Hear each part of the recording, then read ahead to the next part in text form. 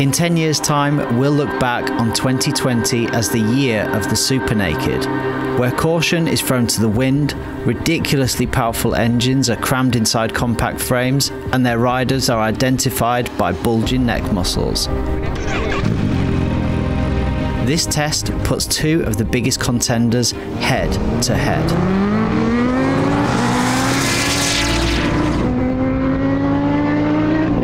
The Kawasaki ZH2 is the all-new king of the Zed Kingdom, a lineage famous for bang-for-buck naked fun, great engines, build quality and reliability.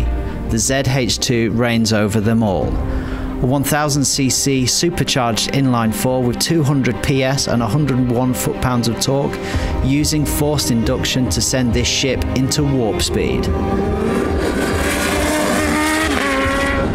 KTM's all-new 1290 SuperDuke R, the Beast 3.0, is back for another round. Refined, tweaked, and in a more athletic form, the Beast's bite is sharper than ever.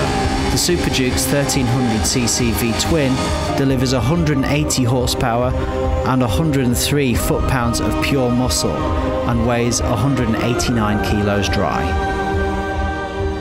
And spoiler alert, both of these bikes have got enough power to take your head clean off. So, Ollie, we're at the airfield and we are going to work out which one of these Supernakeds is faster. So, I'm thinking like 0 to 100 or 0 to 130, what do you think? Yeah, 0 to 130, I think they've got quite high top speed, so I think that's a generous. And then roll on, I was thinking like 40 through to 120, third, fourth, fifth and sixth gear. Yeah, through the box. Yeah, it sounds really good. I think that'll be a good comparison, to be honest. Good. And who's your money on? I haven't ridden both of them. I know that thing is an absolute torque monster. The SuperDuke is just unreal. You know, it's got 140 Newton meters torque, 180 horsepower, sitting at around 200 kilos. Same torque, you know, slightly more horsepower, but it's, you know, sat 30, 35 kilos more, so probably more planted, but high top speed maybe, but up to 100 I think the SuperDuke's got it. Well, let's find out. Sounds good. Just for the record, I think this is going to win, but let's go and find out. Let's get it on. Nice.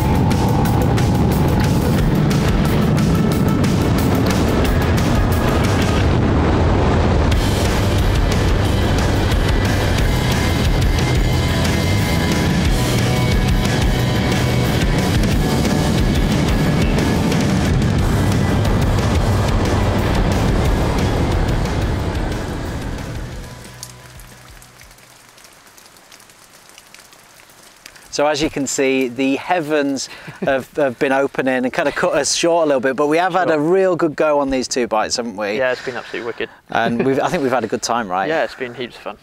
The results?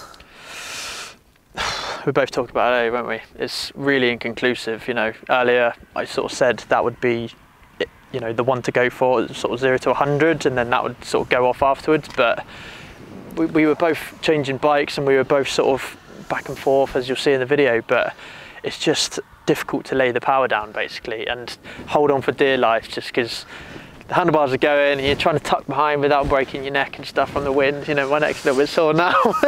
But you know, yeah, like you said, it's inconclusive, I'd say. But I mean, these superbike, these Supernaked, very different. You know, like my bike, my Gixxer 750, not as fast as these, but I can go up and down this airfield, no problems, 140, no dramas, you know, and you put your head up and you think, crikey, I'm doing 140. Definitely. These things, you know you're doing that sort of speed. For sure. And on this one, on the ZH2, you know, you're constantly, if you're in that power, you're constantly skipping on the road, and because it's got no steering damper, it's a scary experience. Definitely. And that thing just wants to wheelie all the time. It's just an absolute wheelie machine, isn't it?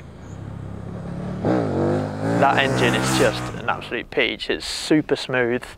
Anything, you can ride it around at whatever gear, whatever speed you want. It will just pick up and not clatter and, you know, judder a little bit like the Vtwin characteristically does. But, you know, on third gear roll on, that eats up for breakfast. But fourth, fifth, sixth, that is just, it's gone, gone straight away. It's a really flexible motor. Definitely. So I think the 0 to 130, pretty inconclusive, probably a bit more to do with the rider and a bit more to do with how much guts you've got, how much balls you've got basically. The roll-on stuff, this in third gear, everything else, the ZH2 wins. Yeah, but definitely. You know what, these bikes weren't designed for the track, they weren't designed for doing this, they were designed for the road. So we're going to take them on the road and see how we get on.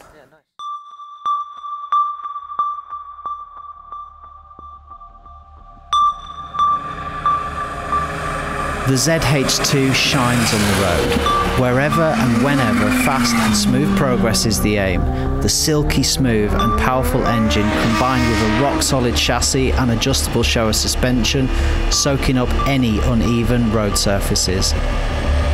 Kawasaki's market research said their customers wanted a powerful naked bike that was easy to ride and could be ridden every day. They have delivered on this to perfection. The ZH2 is an incredibly comfortable place to be.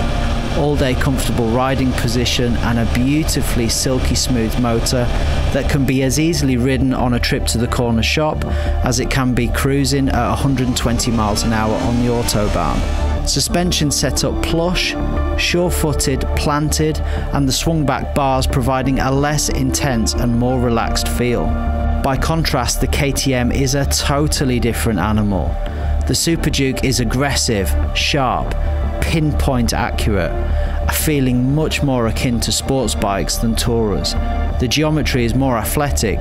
You sit on the ZH2, you sit in the SuperDuke. An all-new chassis and WP suspension combined with Bridgestone S22 tyres to give an uncompromised naked bike that will devour many a sports bike on track. With devastating accuracy, the KTM is undeniably the sharper track tool when compared to the ZH2.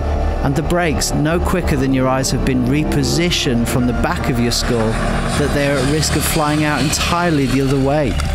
Brembo Stylema calipers being the culprit, delivering what feels like fork-bending levels of stopping power.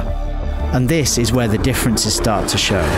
With a more upright position and bigger feel, the ZH2 feels more orientated towards longer distance and comfortable work, whereas the 1290 SuperDuke R feels and rides firmer and harder, a more sporty and more aggressive stance. Harnessing the power of these bikes is no mean feat. Excellent electronic packages controlling all aspects of the bikes. Lean angle sensors, multi-level traction control, launch control, wheelie control, rider modes. The KTM even features a supermoto mode which enables the rear wheel to slide while keeping the front ABS working. It's really clever stuff.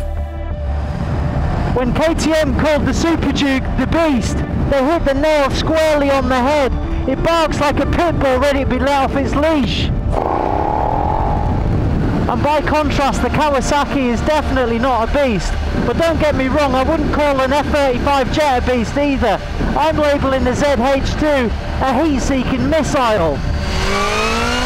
By definition, naked bikes are motorcycles with the fairings removed, and depending on which side of the fence you sit on, it can be, well, a bit awkward looking. The SuperDuke is angular, its razor-sharp lines bringing beauty to the beast. The classic KTM orange carefully mixed with blue, and it works. That single-sided swing arm is a thing of beauty, and the feel of the build quality is nothing short of brilliant. The Sagomi styling of the ZH2 is arguably less beautiful than the Duke, its powerful front end blunt in comparison at first glance, and the fine details don't shout premium in the same way that the Duke's does. But beauty is often found somewhere between chaos and order, and with the Zed, it's about discovering new angles and line work that you may have not first seen.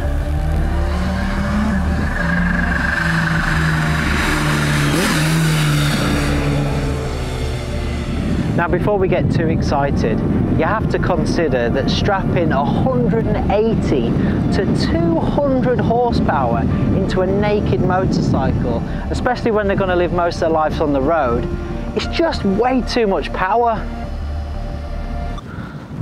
Oh, scrap that, I don't even know why I wrote it.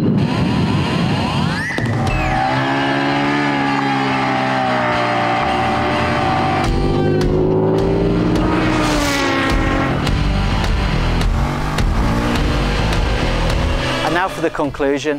If you want the ultimate in speed, all-day comfort, a real do-it-all motorcycle, the ZH2 has to be the winner.